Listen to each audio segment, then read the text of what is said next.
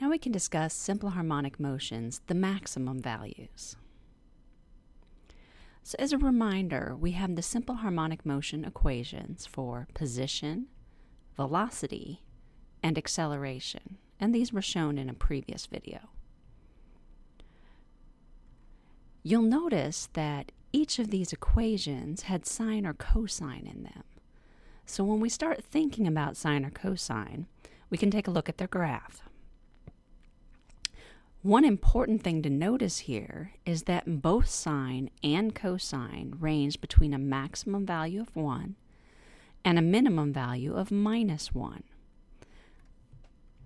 They reach that maximum or minimum value at different times in the cycle, but we still have a maximum of 1 and a minimum of -1 for both the sine curve and the cosine curve.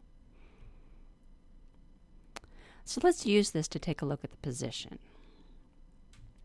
The sine part of this equation is going to range between plus and -1.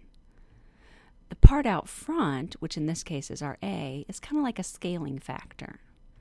And so that means my maximum is going to be plus a, and my minimum is going to be minus a. And of course, the maximum happens when cosine has a value of +1, and the minimum is going to happen at a value of -1. And everywhere else in between is going to range between those values of a and -a. Similarly, for the velocity, now I've got the sine function, but it still ranges between plus and -1.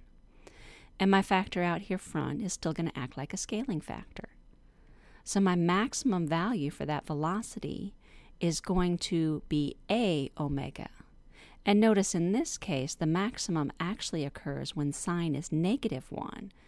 Therefore, the two negatives are canceling each other out. And my minimum of minus a omega is going to occur when sine is +1. For acceleration, again, same similar thing. We've got the cosine part, which is going to be between plus and -1, and our scaling factor out front. And our maximum value for the acceleration is going to be a omega squared, and the minimum value then is going to be minus a omega squared.